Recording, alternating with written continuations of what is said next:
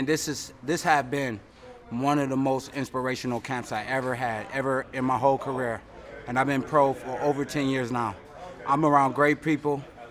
They keep me, not most importantly, in the best shape of my life, but as humble as possible.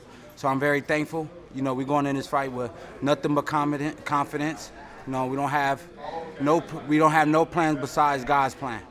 I'm mentally strong, I'm spiritually strong, and really, what else can I say is the fight? You know what I mean? The fight, I've been in 33 of these topless fights in my whole career, my whole life, and every guy says the same.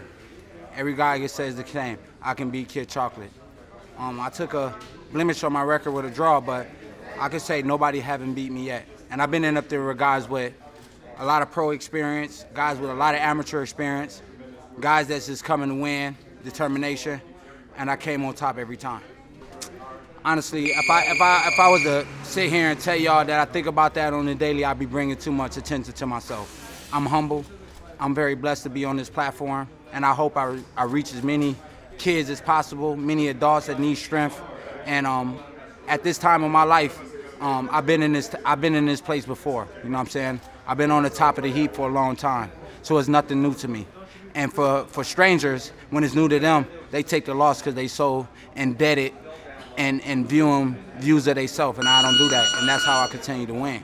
It's important for my journey, it's important for my team, because we work days in, days out, hard work, dedication, motivation, and a lot of blood and sweat, you know what I'm saying? So it would mean a lot for a victory to pay off, because we gotta make sure all this hard work goes to some good use. Do you have a prediction for how December 5th on Showtime turns out? I think it's up to Danny Jacobs to determine that, because I'm here to win.